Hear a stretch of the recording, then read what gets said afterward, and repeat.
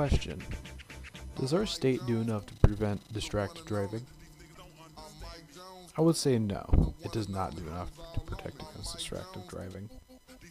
And here's why. And it's simply because it has so many options for policies to enforce. Because these laws aren't about like, oh, this is more convenient, or we could pass this more easily. No, these policies are about saving lives. And if you can't save lives as easily as just researching something and then, just bringing it up in court, if that isn't a thing, then the system should be fixed.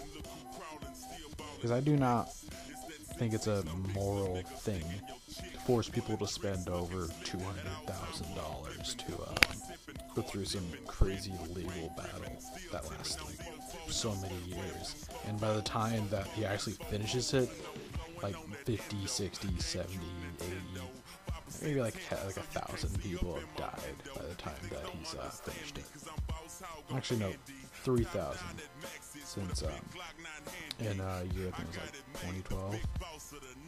It was somewhere in like 2012 in Florida there were like 2,900 car crashes, like car crash fatalities.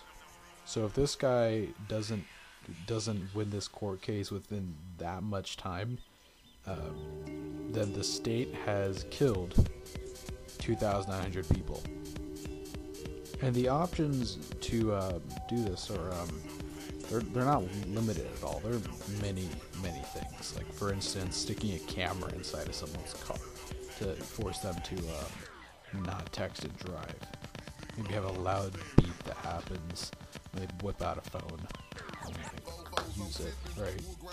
Maybe force everyone to use a breathalyzer test. And you can make it so cars do not start when you have your seatbelt in. Maybe make it illegal for all manufacturers to not have that device in place that measures distances between cars and prevents crashes. You've seen those commercials, right? Force all manufacturers to do it. Get into their finances and make them sell them for cheap. I don't care about what profits they make.